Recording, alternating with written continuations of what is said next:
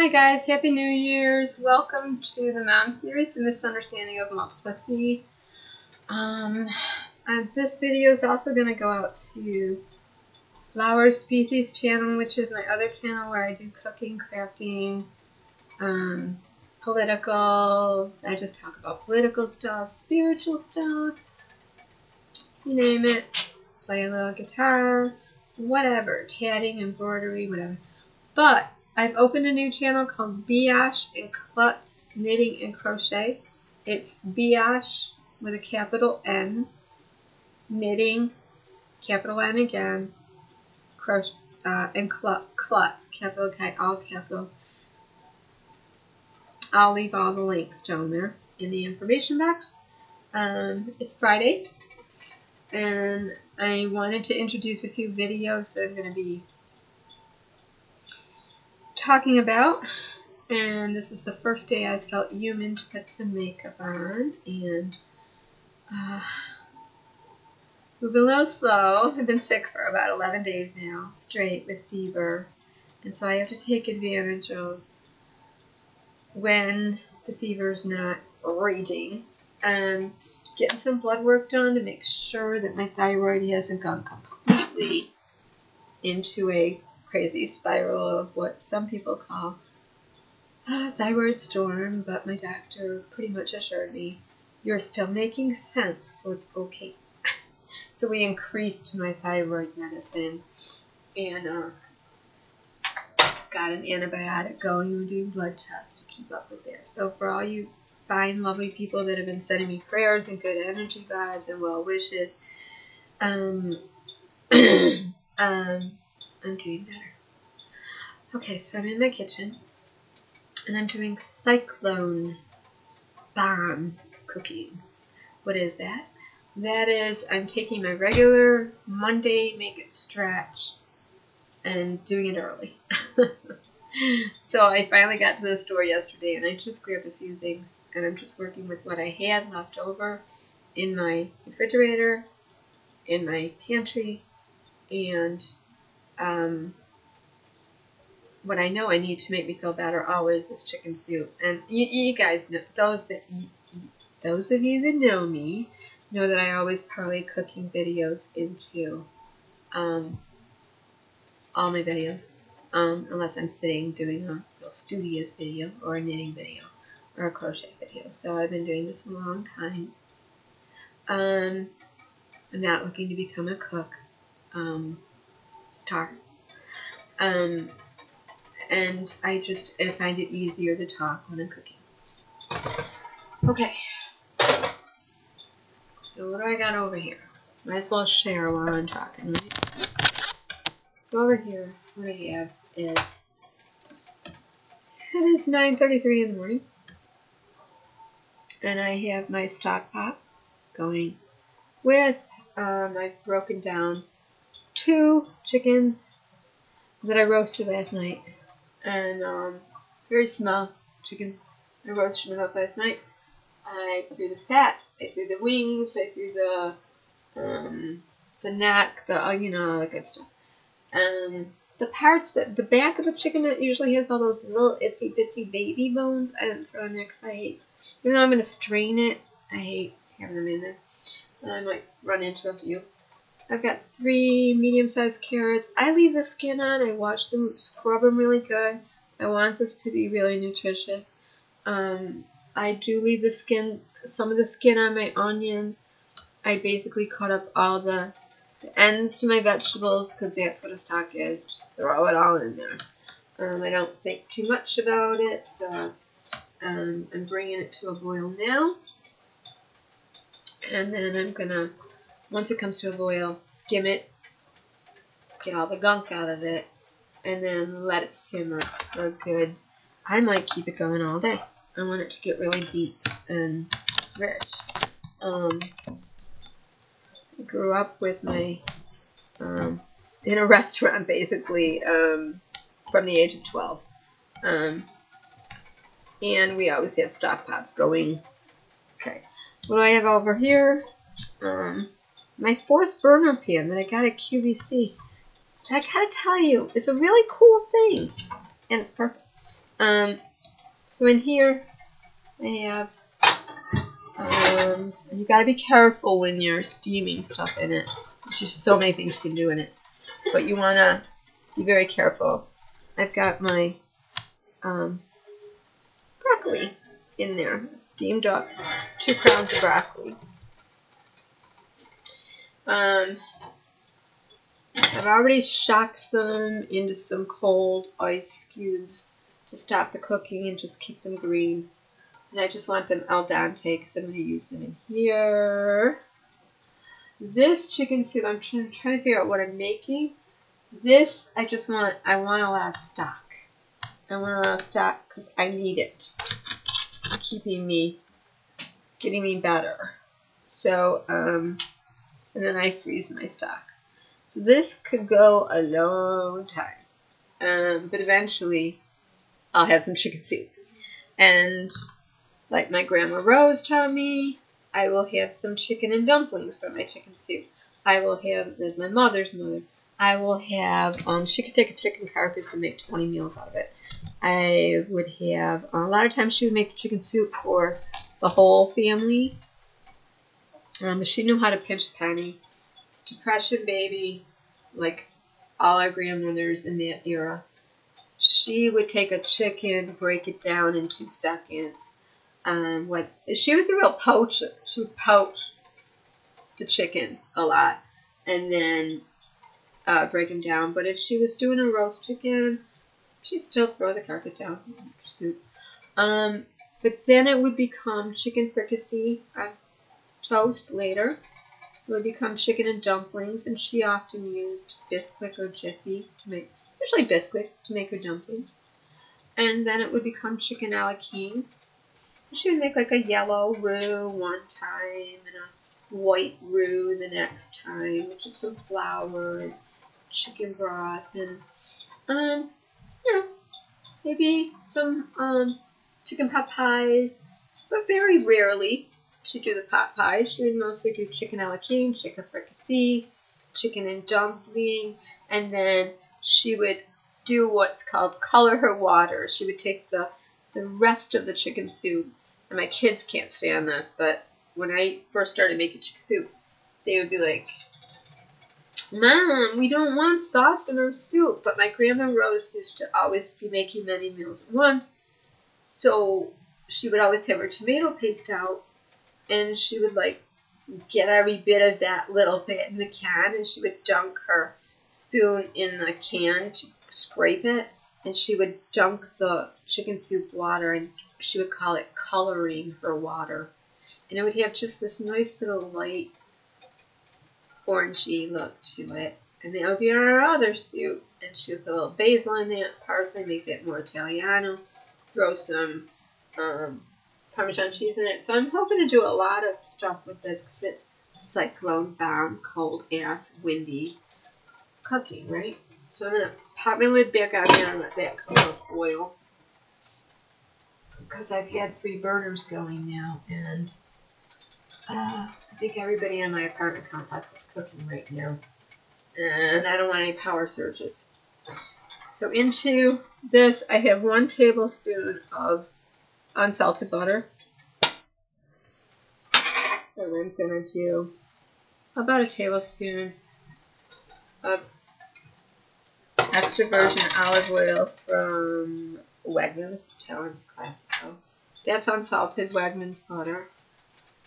The chickens were just regular. They were little fryers. They said roasters, but they were small. And I got them for. I got one for $6 and one for one for $6.30 and one for $7.10. Now, if you don't have time to make a stock, you could do a really cool, just grab your roast deer chickens, break them down for $4.99. You know, grab a plain roast deer chicken, a few of them, a couple of them, whatever. Tear all the meat off of them, throw your carcass in there, and just get all your vegetables in. That's all I do. I don't make a fuss out of it. Nothing too fussy. Once it comes to a boil, I'm going to skim it. Like a really good rolling boil. Meanwhile, turn this on. And I want to get this melted down. And I guess really all of a sudden rolling. What's going on with the power surges today? I want it to go that quick. Let me put it that way. Keep it right on medium. So I want my meat to completely fall off my bones. And it's going to be a slow cook. Over here I have diced up. I'm going to put that over there because there's water in there. I have rinsed a package of cubed, already cooked ham. I don't want the salt in it. I really don't. So I rinsed the bejiggers out of this. I really just soaked it and drained it and chopped it down some more. Let's see. This is the one I used. Wegmans for $2.99. You can get all this. It's boneless ham. After cooking, contains up to 17% of solutions, great in salads, blah, blah, blah, blah, blah. The sodium content in it is 680. A serving size is a half of a cup. There's 4 servings in there, so I rinsed it really good because I like to do low sodium. And for the soups I'm making, they're going to have enough sodium in them. So after looking at everything I have, I think this is going to be a broccoli and potato and ham chicken broth based soup that I'm going to mash down later. And I might even throw a sweet potato in there. I also have sweet potato ends that I've cut that are in my stock pot. So I just have a little bit of everything. And everybody does their stock different. Some people throw their, some people throw, you just save your vegetables, throw them in the freezer when you cut off your ends of your vegetables. And wrap them really good. You're doing your prep during the week to make anything with vegetable, anything, romaine lettuce. Cut your ends off of it. Your ends of your onions, your ends of your carrots, your celery, all of that stuff. Rutabaga, parsnips, whatever, your root vegetables, your beets, anything goes. Because that makes a really cool minestrone, which in Italian just means big soup. So, okay, that's going good. Now, what I have here is, what I hope it's dry enough. I have my 2 carrots that I've chopped down, my celery and my onions. Some people call it a mirepoix. I just call it the base to everything. When I was growing up, my grandmother used to call it the Trinity, but sometimes she would throw peppers in it because that would be the Trinity and leave the carrots out. That's how much you're making, I guess. I like to put peppers in with it, and then I'm like, what do I call it? The Trinity plus the mirepoix? I don't know. I don't try to figure it out. I just want my food to look pretty. I want all my vegetables to be chopped really good. I got 1 piece of peel there. I don't want it in there. So, I'm going to get this all going. I'm using my spurtle. What is a spurtle? I bought it 2 years ago, and I've mentioned it on many of my videos, but I gotta tell you guys something. This is one of the greatest tools you'll ever have in the kitchen.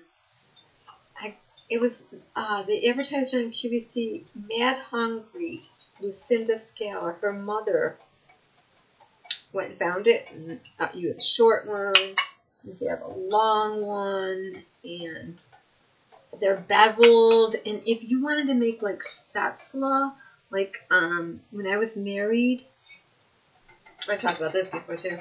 For those of you that know it, you're probably getting tired of hearing about it. But honestly, my ex-father-in-law for a wedding gift made me a spätzle board, and because they were German and Irish and English, and he was straight from Germany, and he had to have homemade spätzle, like Italians have gravy or sauce or pasta on Sunday. He had to have gravy and spätzle. So when I was engaged, I opened my gift, and it kind of looked like those paddle ball boards that you got a bouncing ball to when you're paddling, but it was beveled, and he works with wood. He made me my dining cart. And my ex-mother-in-law had been showing me how to make spätzle. She said the most important thing is you gotta have a really sharp knife, a nice knife, and a good bevel board to scrape your little noodle dough into your water and fish it out with a little net. And there it was, and at first I looked at it and went, and my mother's side of the family was there, and my father's side of the family too. And I'm like, how's she giving her a board for? Beveled, like beveled. And you put the dough on the end of this big board with a handle into your water, and you just shave those little noodles into little squiggly things in there. My ex-husband and I had a lot of fun with that. We were like, yeah, we're going to have fun with that.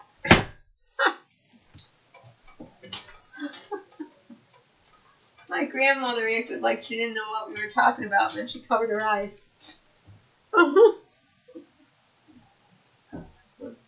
We got plans for that board. Okay. TMI, my tempo, right? Sorry to my kids, don't mean to embarrass you, but the jokes have fun. Okay. So, it's boiling. They're grown adults. They can handle it. Well, this is looking good. More than that, it's clearing my congestion. Oh my god, I love the smell of that. I should pop a little more garlic in there. Alright. So I'm going to set this down.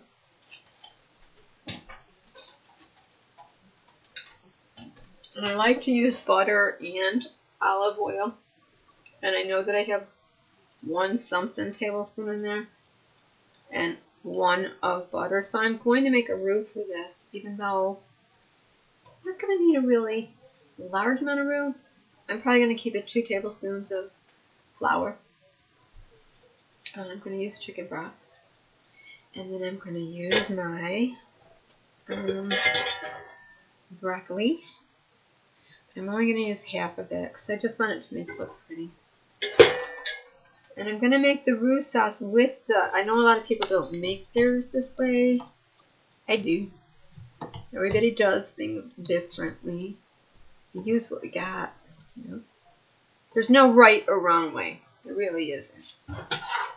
Just gotta let people get creative in the kitchen and have fun with it, for God's sake. Don't take anything so serious. Just, whew. I worried about technique and everything. I mean, yeah, I mean, if you want to... I'm a stickler about... I want my vegetables to be a certain way because I want them to all cook right. If you're making a roux or a bechamel sauce or a gumbo, you definitely have to follow some certain things. Like, the longer you would cook your flour and your butter, or your flour and your olive oil, or your flour and your rendered down fat from whatever, you would want to keep cooking it. The longer you cook it, the more darker and deeper it would get. And I know my mother-in-law we used to make roast beef and spätzle Sundays, and then garlic and chicken and spätzle on Sundays. And one was the garlic and chicken was a yellow roux, and the roast beef one was a dark roux. And you would have to just really cook that dark roux down, really. But the vegetable one, it could be lighter. This is going to be more like a cheese sauce with a potato. So I'm just going to get it to thicken. And I'm going to use my water for my broccoli, which is starchy. And I'm going to get my pasta going over here. And use some of my reserved water for my pasta. Pasta? Did I say pasta I'm going to do? No, I'm going to do potato. I'm sorry. That's later. I'm going to do a chicken, spinach, and I'm going to do spinach, chicken, broccoli, and macaroni and cheese. This one's going to be potato, and I might throw in some sweet potato too. I'm saving one of my potato to make a sweet potato bread or pie. So that's that. That's going to just be nice and nice. Over here, I'm just going to grab my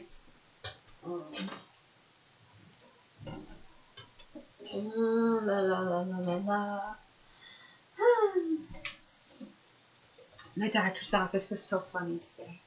God, they said, we have some blood work ordered for you. Yeah, I was there yesterday to get it done. Okay, I don't see all the foam or what we call the schmaltz coming up enough to grab that out yet, so I'm not going to skim it yet.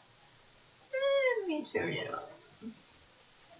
I want to, everybody does different, but I'm going to eat all the ham while I'm talking to you.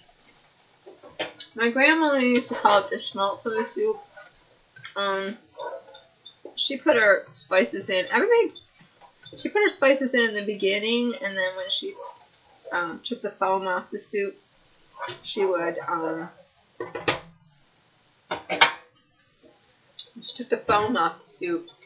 she would grab all the spices because she said they did their job, and they did. Into there, I have 2 bay leaves. I have oregano. I have a little poultry seasoning. I have pepper. I have not salted that. I'm going to salt it at the end because I'm going to let this simmer all day. And the more you simmer your chicken broth, the more you cook anything, the more salty it gets, because that's why it becomes like a, like more concentrated as you cook it down. So, there's my, I just want them to be glistening. I don't want, there. I'm going to struggle with the lighting today. I just want them to be glistening. And once they're glistening, my neighbors are going crazy. They're like, oh, she's been cooking since morning. Yeah, it's Cyclone Bomb cooking. Okay. I'm going to put my fat of my ham right in there. Everybody does this different. If you throw your ham in at the end, I'm not going to let this get too crazy cooked. I just want to cook some of the fat out of it, just for the flavor.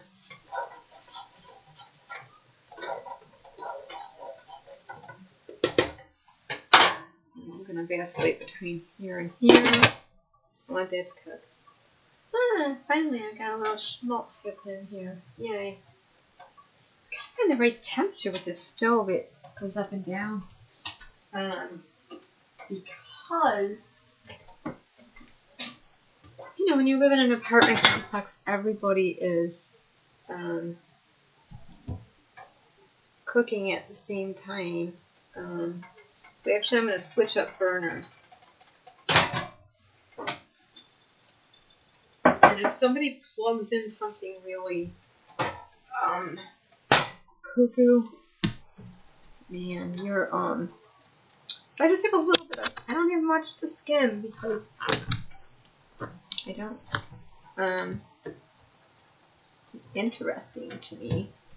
So I just want this in front of me so I don't have to lean in the back. And this can go in the back. My burners. Okay, so I have that one on medium low. Perfect. This one's on.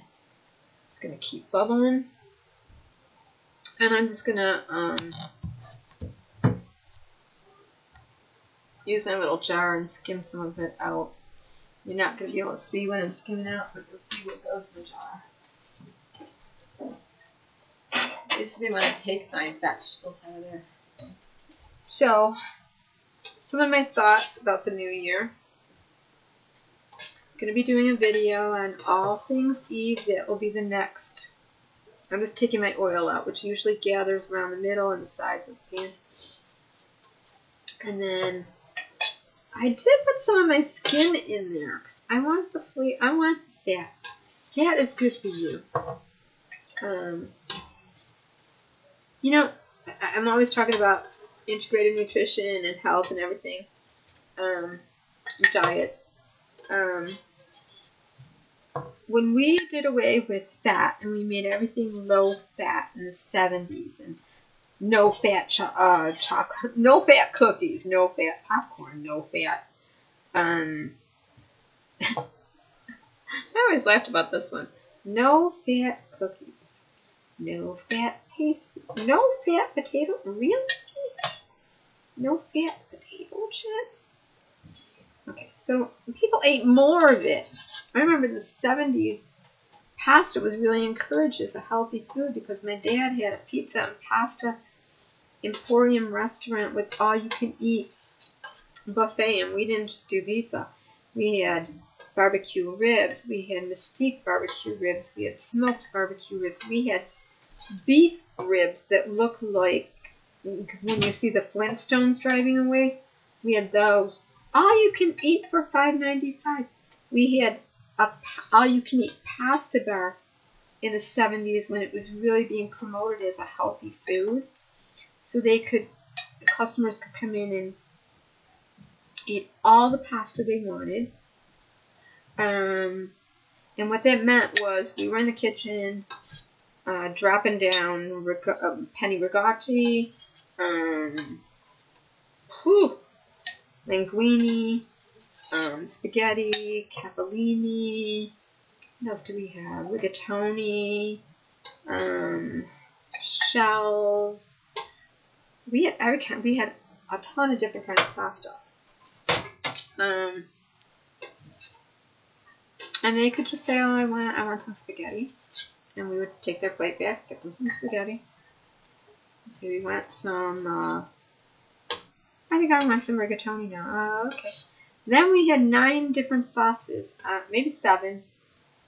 The sauce pasta bar. We had red sauce marinara. We had bolognese. We had a meat sauce with just meatballs. Then we had Roma sausage and meatballs. We had one that was like a supreme meat one with brajol in it and everything. We had a white clam sauce, a red clam sauce, and we had pasta fazool on the bar too. And then we had 9 soups. So I was a prep cook with and so innocently it all began. And we would make up big pots of minestrone, linguine with white clam sauce, red linguine, Manhattan clam chowder, potato soup, always chili, because the stock pot was used for chili. My dad loved to make chili. I'm thinking of him every time I make a soup. Every time I make soup, I think of my dad or my Grandma Rose. Sometimes we had really clean broths out there. We had an egg drop soup. Once in a while, we would, mix up the cuisines and get a little Asian flair going on. He kept it basic. Pasta fazool, chili, a white bean chili, a red bean chili, minestrone. Gotta have a minestrone. A beef barley soup we had. So people could actually, for $5.95, come in and say, I want the all-you-can-eat pizza, pasta, soup, and salad bar. All through the 70s and the 80s. Oh my God. We didn't just do pizza. We did. We were like one of the first people to do pineapple and Canadian bacon, Hawaiian pizza. We did clams. We did a clam casino pizza. We did a seafood pizza. We began with the any way you want it, 30 minutes or less. And my dad went up against, like, David and Goliath. He went up against somebody who tried to use that, another chain that tried to use that. And it was all over our menus and all over everything. And I remember he came to me and he said, Maria, you save everything from the restaurant. I do. I was like the family historian. If there was a menu, I would grab it. If there was a recipe, he knew I was writing it down. If there was a new napkin, a new wine list, a new dessert, we made a gourmet like dessert cabinet or whatever, I would write down. My stepmother made just about all of the cheesecakes, which could go up against any New York style cheesecake or Eddie's cheesecake or Cheesecake Factory, quite frankly. She made awesome cheesecakes, and they loaded up that dessert tray with everything and muffins and everything. What my kids used to love to do when they would come into the restaurant, my daughter, I can still remember my daughter and my son, I would have to empty their pockets. We would have those little buttery cream mints on the salad bar, and they would run by at the end, and my father and my stepmother would encourage them. They'd be like, go get yourself some mints. They'd run up there and stack their pockets full of the buttery, creamy, different colored that melt in your mouth mints. Ooh, I can taste them now. Kids. I was always emptying their pockets of mints. We always had a ton of bones to bring home and make food. So my smolch, it's just basically I took my spices out and some of that chicken, it's still gonna keep coming to the surface. I just took that out. Very simple. I don't want my camera to fall into the thing. But anyways, my grandmother would make the soup totally different than the restaurant because we had different portions, of course. My father's mother made chicken soup totally different than my mother's mother. One time I got really sick with a really bad flu, and it wasn't going away for nothing. It just wasn't. And I had a fever, like it's kind of like this time. I had a fever for like, I don't know, 20 days or something. And it went from like 110 pounds to like 80-something pounds. And I was eating, but I was sweating like crazy. It was probably hyperthyroidism then, but we didn't know it. And she put me to bed. I went to her house. She put me to bed. And every morning she would say, okay, you stay in this bed. My father's mother. She would chuck me into the bed like you would need an iron rod to get under the sheets. She was like, I couldn't move. She'd say, stay here, don't move. How come? Okay. Go to sleep. 80-something years old. She would grab her little purse, walk to the store. She had a car, but she would walk because she liked the exercise. My grandma Mary, and she would go get her chicken, come home fresh with the chicken, and make that chicken up. And sometimes she did like a clear bone broth, really deep, clear bone broth. It was good. And then sometimes if she knew that somebody was sick, she wanted to make it better. She would whisk up just a few egg yolks, really good, and temper it a little bit, like back and forth, and then whisk just the egg yolk into the soup. Other times, she would take the white, the whole egg, and just run her fork back and forth, and it was like, she called it rag soup, but I think there's a name for it, stracciatella, I think it's called it. I gotta find the name for it. I'm gonna move this about again. So, it wasn't like an egg drop, it was like, I'd look at it and go, what's that white stuff floating in my thing? I said, eat it. Good for you. Protein. So, both grandmothers did it different. And she'd use her chicken base, and she'd already have her beans soaking, her white beans, and she'd make like a pasta visual. Pasta visual. She'd throw. I think it was the 70s before we had boxed pasta in our family. I just did it. That's right where I want it. I want everything to stay tender. I don't. Am I going to taste? You bet I'm going to taste. I can't taste much because I can't taste much. My senses are just gone.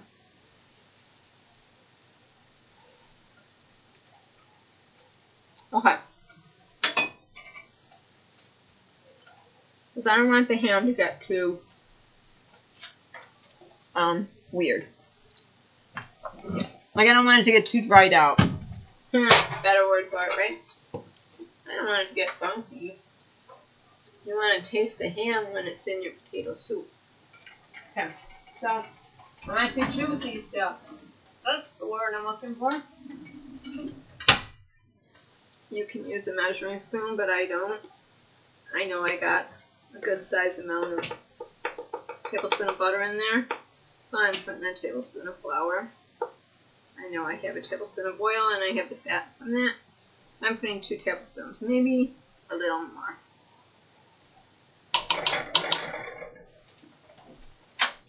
You don't have to do this. Everybody makes their stuff different.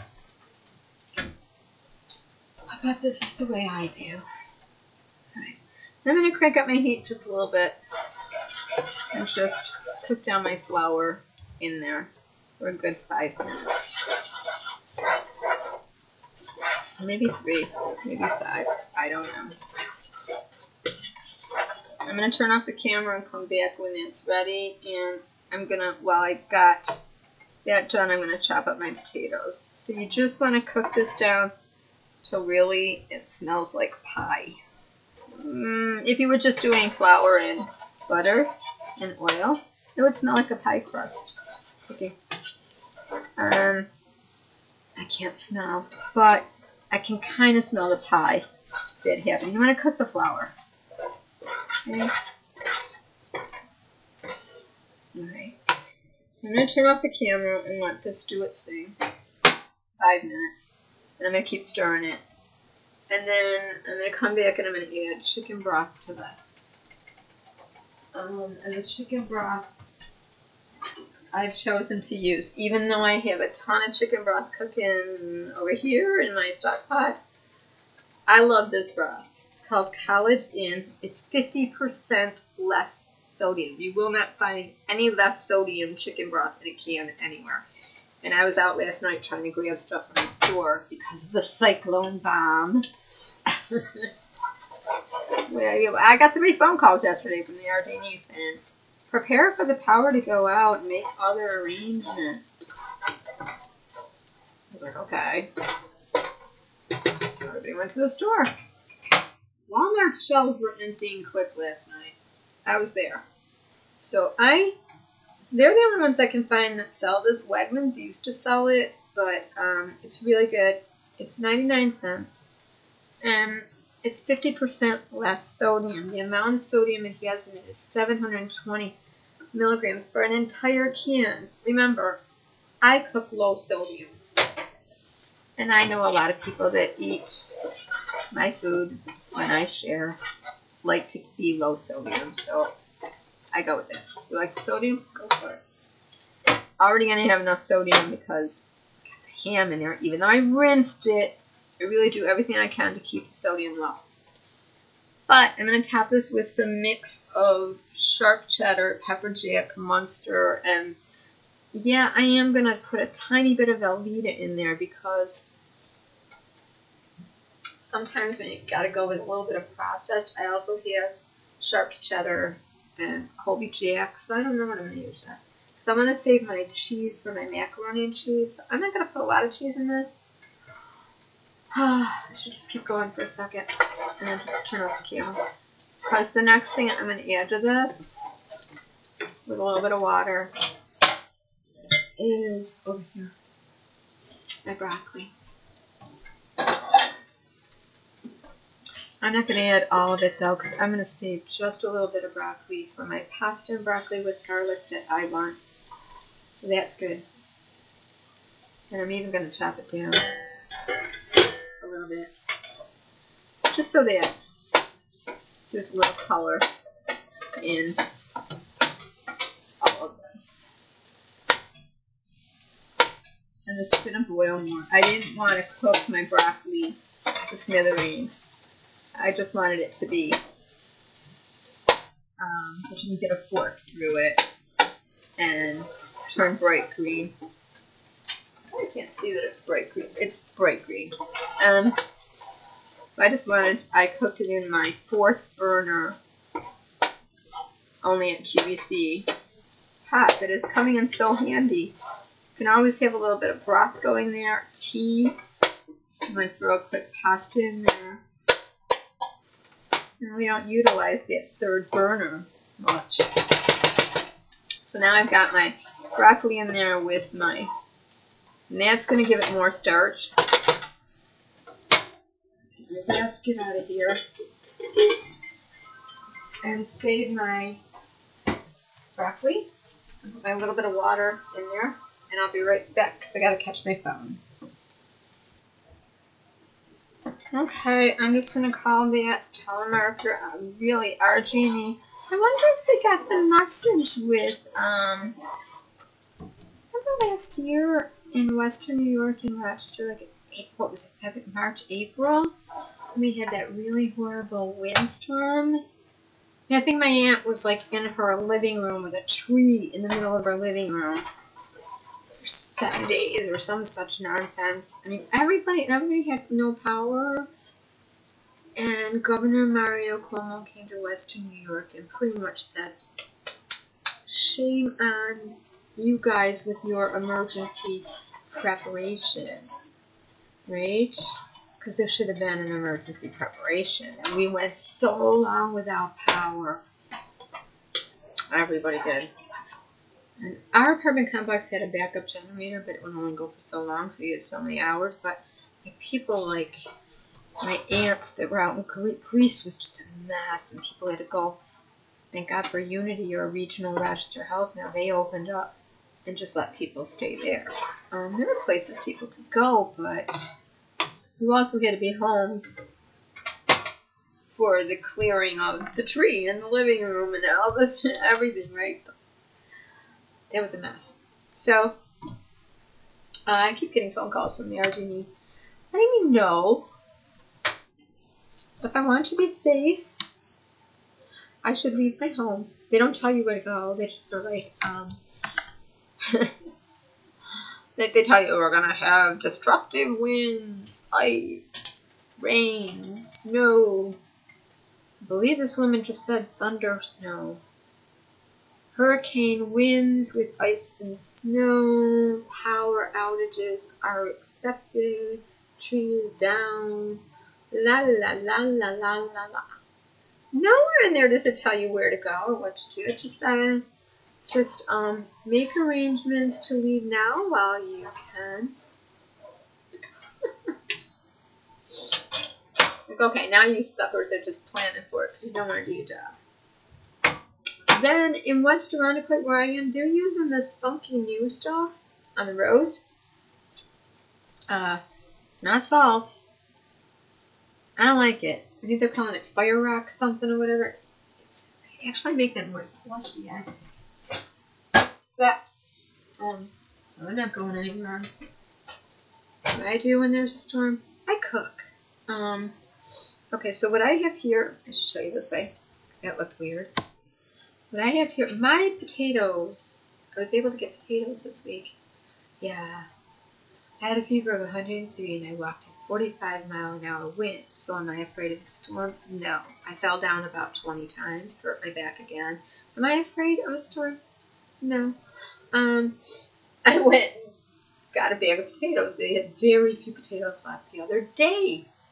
All their potatoes were like this. All their $1.99 5-pound bags of potatoes were all. Their potatoes all look this big. Probably from Thanksgiving, I don't know. But what I'm going to do is I'm going to scrub these up, and I'm going to leave some of the skin on in areas that it's not too bad because it's a very thin skin, the white cooking potato. And I want my potato soup to be very rustic and colorful. And I'm going to start adding my broth. I'm going to take some of the broth from my stock pot, put it in there. I'm going to take some of the college in. And I don't have any salt in it yet. So I'm going to go scrub up my potatoes, peel where I need to, chop them down. This is really nice and thick now. Jeez, with the lighting here. It's really nice and thick. That's what I want it to be. So I'm going to start adding the liquid. And that's going to roux. See, it gets real floury. And you can see. Now you can start thickening it. I'm going to thicken it. And I'm just going to do cheese at the very end, because I don't want this to have a lot of cheese in it. So I'm going to turn this right down to low. I'm going to keep my stock pot going forever, because it just smells good. It's making me feel good. And I'll come back and show you when it's done. Okay, so I'm back. I've scrubbed down my potatoes, and I'm going to go ahead and add, sorry, I'm eating all my broccoli. I don't think it's going to make it to the pasta. Not that I really needed pasta this morning. A good breakfast, just some broccoli, it's good. So I'm going to add my chicken broth. And I wanted to tell you also, I put some crushed hot pepper. I'm probably going to just a little smidgen more. You don't have to, but I want the heat. I'm just going to give it a little. That's good. And I'm going to throw some in my stock pot too, because you want your metabolism to fight the cold, flu, whatever the heck it is. Now I'm going to put just a little bit of black pepper here. And now is the only time you're going to see me salt it. I'm just going to do a very dusting of salt. Because we're going to be adding potatoes, and potatoes really are like little sponges. They just soak up salt. You need salt with potato. I might add some rosemary to this. I might add some paprika. I just really haven't decided yet. Just going with it as I go. It's cyclone cooking. Just gotta have fun with it. So it's a nice, damn this light. A nice thick. You see the color that it is. Maybe that is the right color. So the green with the ham. It's really pretty. Pretty soup. That's all I care about. Is it pretty? No, I'm joking. Because I can't taste nothing. No, I'm just kidding. I actually can taste and smell now today because when I was prepping my vegetables up and chopping everything down, and first thing I always check for was celery. If it's really fresh, you can smell that pepper, that crisp peppery smell. And I broke into my celery and I was like, yes, yes, it's still good. Because you never know. Even when you go to pick produce, you never know. Then I check to make sure that my eyes do water with the onions. When I'm chopping down my onions, if my eyes aren't watering, that onion's not going to be doing me any good. That's the way I feel about it. Like, I'm just like, okay, save that one for the tuna salad or the chicken salad or the egg salad or whatever, but it's not going in the soup. So I'm going to let this thicken again. And it will. But I don't need it to thicken. Save time. All those potatoes are here. They're going in. I got a lot of potatoes from those 3 big potatoes. So, what have I decided to do? I decided to add the rest of the broccoli, or maybe save a couple stalks for me. Because I want it to be even with the color. Maybe not save the color. That's mine right there. That's mine.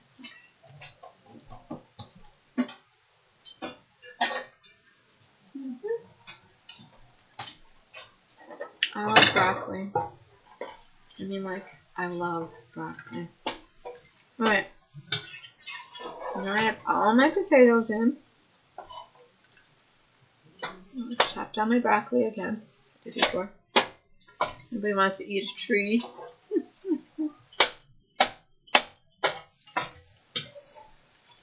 So I have my ham, my carrot, my celery, my onion, my flour, my butter, my olive oil, my 1 can, 50% low sodium, 100% fat-free natural collagen, 700 and something milligrams of sodium and fat. I rinsed my ham. And that's not going to be giving people congestive heart failure. The last thing you need is more sodium when you're congested. Okay? I'm going to use my can and I'm going to put water in here. 1 can. Well, actually, I already have water that I put here. So I'm going to put right to there. Cover my potatoes. I'm actually going to fill up my multi-purpose can. I'm just going to keep this on even. I'm going to let it cook down. And then I'm going to take my potato masher. I'm going to mash some of it, but I'm going to leave some of that in there.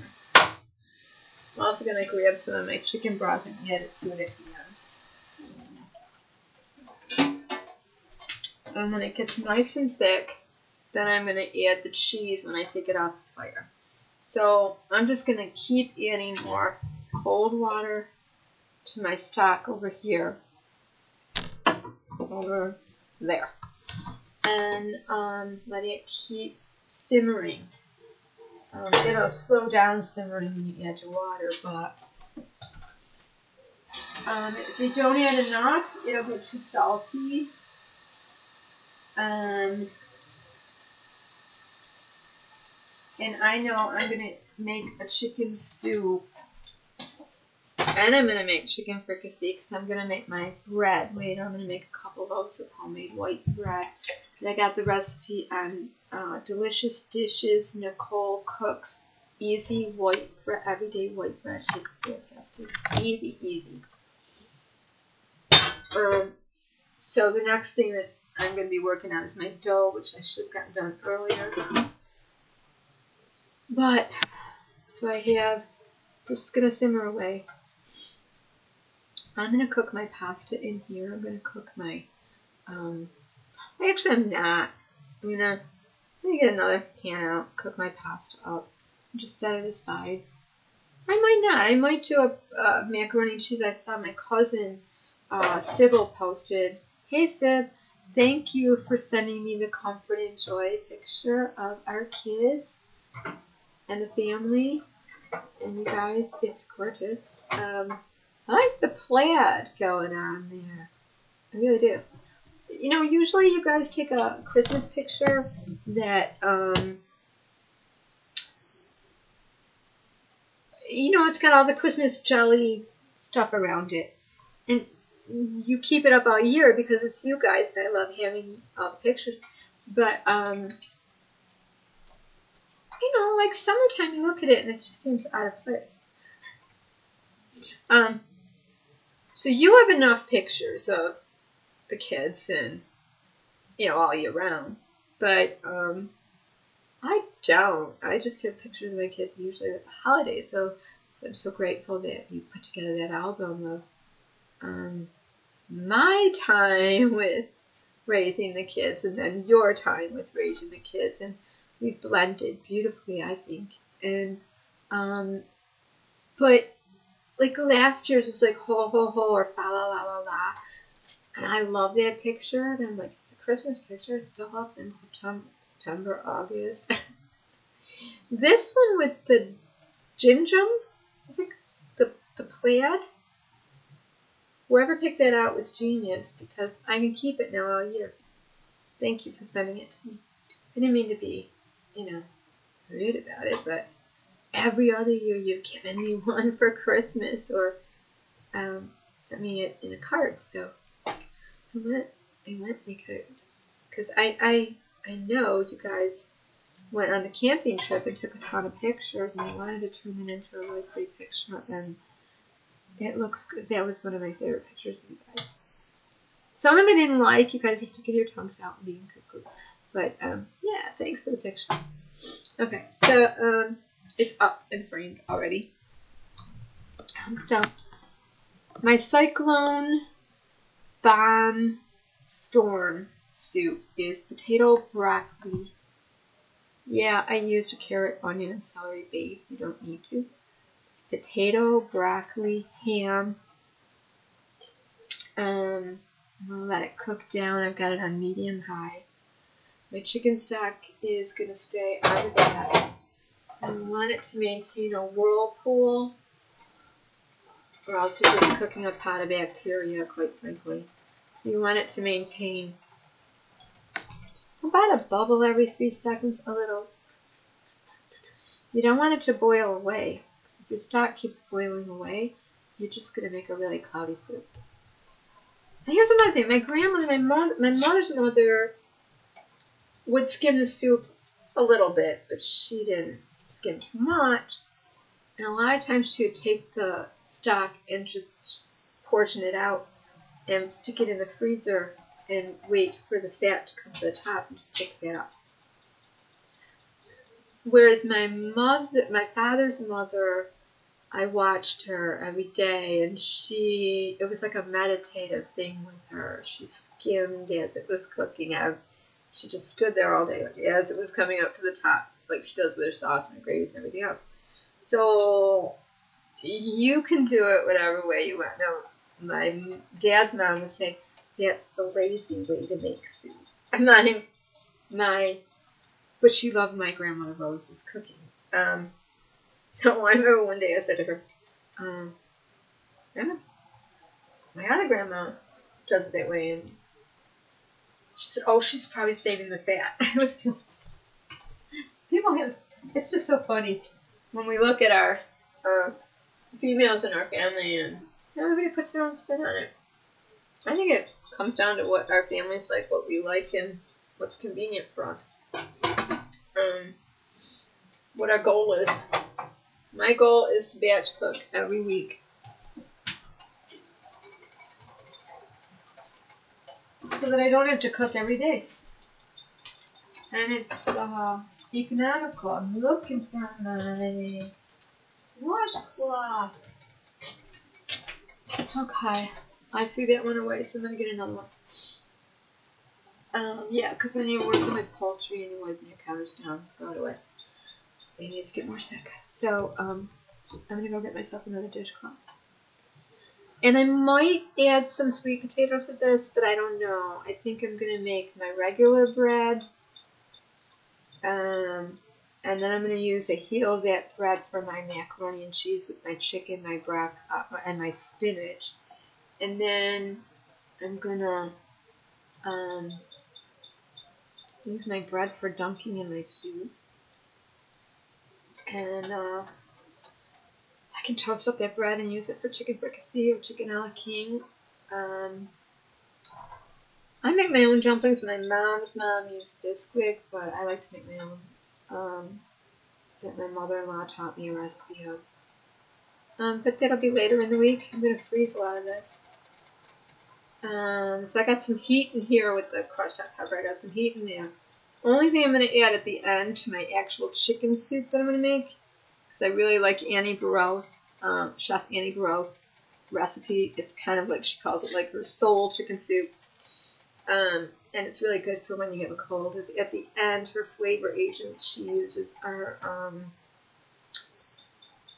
nutmeg, cinnamon, just a pinch of nutmeg, cinnamon, and lemon juice. And if you're congested or feeling stuffy or just under the weather, man, that's what you want.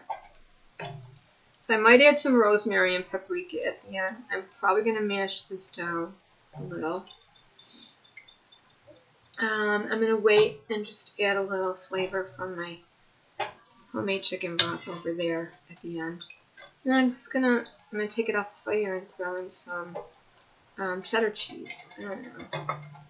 I got a mix. I got mustard, white cheddar, hard cheddar, sharp cheddar, mild cheddar, and I have a little, just a tiny little bit of Velveeta that I'm going to play with. So I'm going to keep skimming this.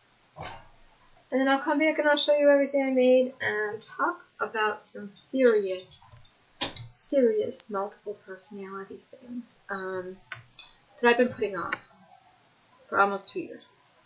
And the subject matter will be Prince Rogers Nelson. Prince, the musician, some say is formerly known, Prince, the formerly known, the artist formerly known as Prince, and the purple one, and so many names. There's a reason for that. Prince did self-disclose on Oprah Winfrey in 1996 that he was diagnosed from an expert with multiple personality, and that he was in analysis to find out why he had them, and he was meeting all of them. He was going in search of all of them. Prince went into therapy with a life partner and also a protege, and people that managed him thought it would be really good because he was a combination of rigid, controlling, trying to recreate his family with his band, but not controlling, not rigid. Salacious, mixing sex with God. They couldn't figure it out, so they sent him to analysis when it was clear he was abandoned, rejected, tossed out of his house when he was 12. He had a very turbulent childhood. He had a lot of bullying that went on when he was younger for his size, his race, and for having seizures. He was shamed for having seizures at his church, at his Seventh-day Adventist church. His mother had several relationships before she got married, and when they went through their divorce, the father and the mother, Prince was really sexualized by his mother's education, excuse me, playboy. His father, where his father worked, was a jazz club, but there were dancers that took their clothes off there. And Prince would go watch his father play. And when he got there, you know, it was like a little burlesque show, but it was classy. So there was a lot of jazz, a lot of good music, and then the girly show. A lot of his ideas for design for his costumes, wearing underwear and acting out all he did on stage, some of that was just that.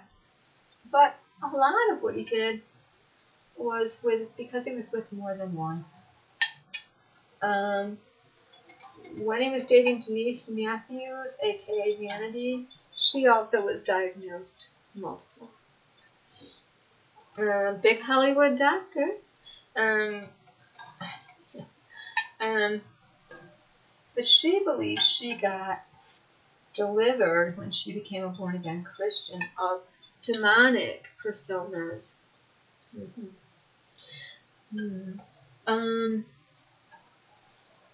Okay. 2 other people in his life that he was very close to were also diagnosed in the late 80s, early 90s. Until Prince got to a point where he realized, hey, I can do this therapy myself. I can just engage with everyone, keep performing with everyone, and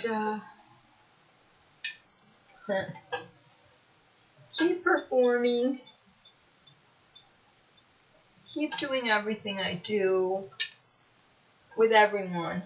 And everybody thought it was a savvy move for him to get away from Warner Brothers, but it wasn't. And I'm going to come back. This is going to be my brave video. See, cooking calmed me down so I can talk about this. Prince was very active in the multiple community. A lot of people that subscribed to being multiple or were diagnosed multiple in the 80s and 90s. Those of us war horses out here still. That went through the trauma medical model and integration. Years of therapism. We all knew Prince and Prince's group. A lot of people that knew Prince really well knew that Prince was diagnosed multiple. They chalked it up to, well, Prince just thinks he's multiple.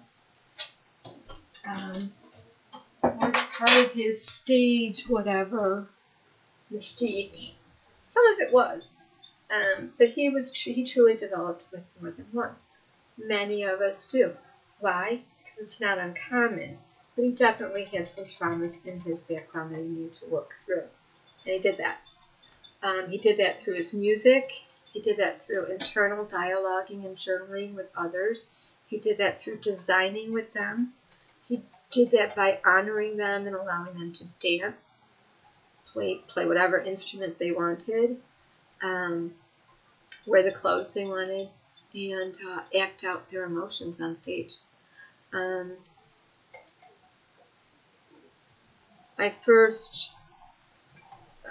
The first email I got from Prince and Company, which the name of his group was the SYBIL. It was unpronounceable because he believed he was a child of God. They all were children of God, plural, male, female, coming from the Alpha and Omega, the circle, the never-ending circle of life, which we would all return to, that God sent down, the representation of God in the form of Jesus to be a willing sacrifice. And at the time he was learning that it wasn't a cross, but it was a stake, a pole in the ground that Jesus died on. So if you go look at the symbol, you will see the big round circle on top. That is the Alpha and Omega, the never-ending circle of life. The heavenly spirit coming down. And still got the cross there because it also represents the male and the female, but a willing sacrifice. And what do we do when we're willingly surrendering? We're sacrificing. When we're surrendering, we're like, I surrender. I surrender. Go look at the symbol. Surrender. Surrender. Self-sacrifice. Surrender. Nobody killed Jesus. The Jews didn't kill Jesus. The Romans didn't kill Jesus. The Pharisees and scribes didn't kill Jesus. Jesus came to this earth with a purpose that he had to fulfill in 33 years. He knew he had to go on that stake, pole, whatever you want to call it, cross. He had to die. He could have defended himself at any point. He could have. He knew he had to. Prince really understood that. Oh, God. The stake is representative of the arrow down into the ground. He talked about the afterlife a lot because he knew the purpose of us coming to this earth was again to die and go back to the Alpha and Omega, forever heavenlies. He knew he came from spirit. Some of us remember being in the spiritual world more than others. what was I say about that? And if you look to the left of the symbol, you will see what is a trumpet, the ram's horn. Because at the end, he knew all this is going to go circular, circular forever. Jesus came down to show us a new kingdom, a new way. He saved us willingly. He didn't have to. Male and female equality. What happened on that cross? Justice. Made you and I have equality, justice, fairness, health, happiness, whatever. And not until that trumpet blows,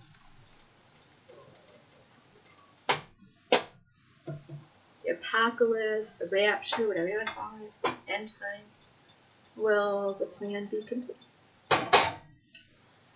He consulted God. They all did together.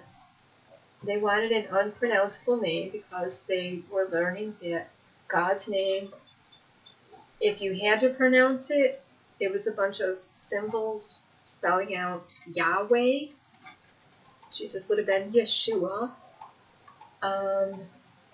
Jehovah Witnesses took what Moses had written, the Jehovah, with how they added the vowel and everything, and the characteristics, and he thought that was even more interesting because you had Jehovah Nireh, Jehovah Nisi, Jehovah Rapha, Jehovah Provider, Jehovah Salvation, Jehovah Healer, Jehovah Comforter, Jehovah Joy. You had all these Jehovahs, which were God.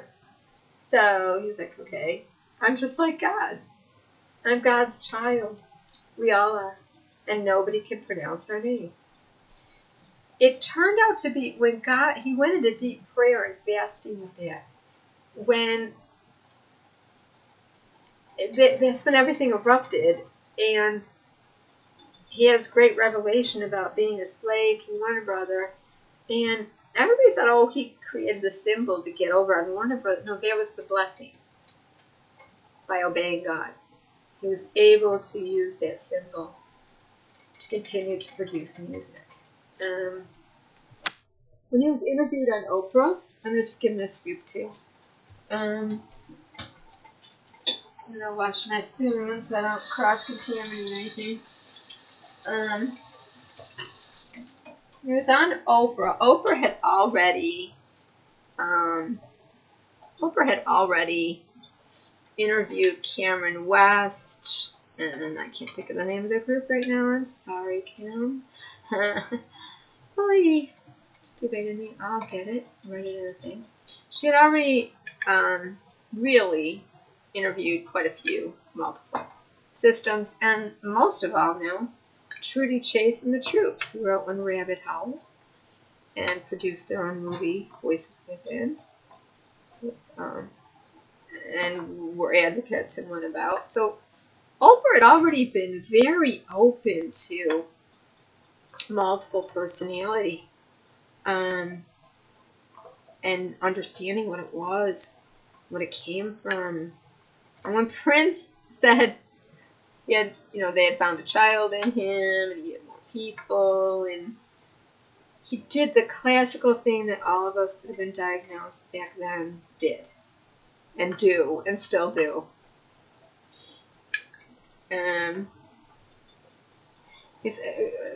Oprah's response was like, really? You have actually more than one personality with you? And he looked at her sideways. We Skyped. And he said, we Skyped. We emailed for years. For a long time I thought I had a stalker, because you can go look at your analytics and see what device it's coming from, where it's coming from, and it was coming from like Melbourne, UK, it was coming from Portugal, it was coming from Athens, Greece, it was coming from Spain, it was coming from Toronto, Florida, New York, LA, Minneapolis, St. Paul. It's like, oh, what is this person? He actually signed with the symbol, and then eventually started individually. They wrote me and sign with their individual names, or if they were in a group, which we all know happens many times. You're coexisting, you're co-running with a bunch, and so you sign everyone signs their name. He was very cautious at first. He loved my channel because I looked at what he said was the problem, the media. The media. And at the time, there was no other channels out there looking at the media. They were just looking at... Prince was keen to people that made money off people. And that's what my channel was looking at. Keep creating chaos, disorder, and disease, and pathologizing everything. You can make money. Quite, they're creating a storm right now. Got a new name for it. Cyclone Bomb Storm, because there's a little bit of thunder happening in places with it, and it's going to be windy. How does it make them money? Everybody ran to the store. They're going to save money on, there's certain roads they're not going to clear, because they're just going to tell people stay off the roads. They'll save money. They make storms. The Prince was keen to all this long time ago. Chemtrails, what chemtrails did. I'm going to keep skimming this one. I'm going to wash my spoon again with soap and water too.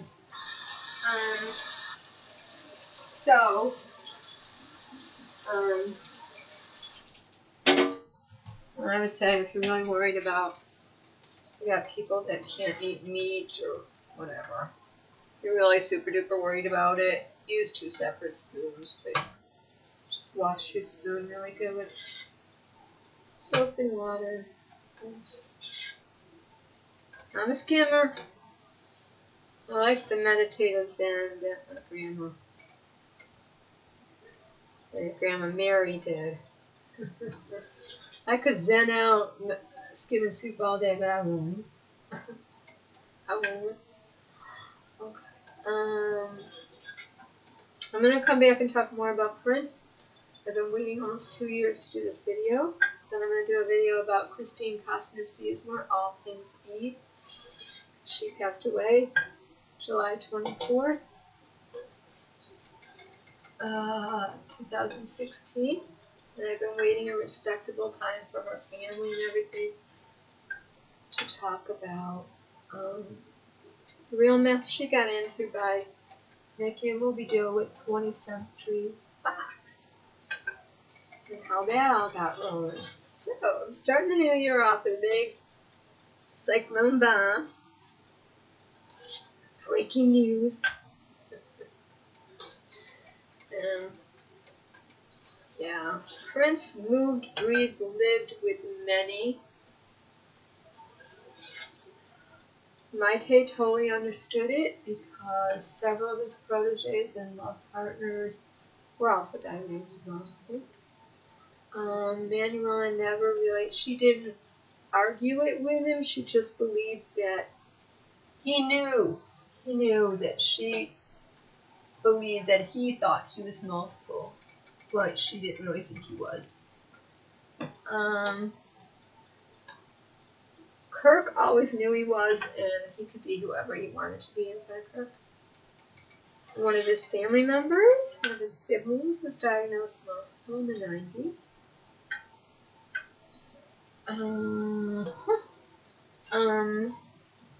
So he saw it becoming the epidemic it was becoming in. The money. Cash cow. People are becoming. He had a lot to say about Illuminati-made industry, Hollywood-made multiples, and then the real deal. He said he was the real deal. He said, I grew up with many before I even met anybody in the industry. And so did the people that were being diagnosed. He talked a lot about what you have going on now with people doing this and all that. It's kind of like a cool kids code sign to each other. It's really not the real Illuminati. If you want to understand the real Illuminati, you have to really go study Freemasonry. Freemasonry. Is it touching the Hollywood industry? Yup. but it's being run more like a mob mentality, like a mafioso family, where they have a connection everywhere. They have their own special doctors, their own special people that they're all connected.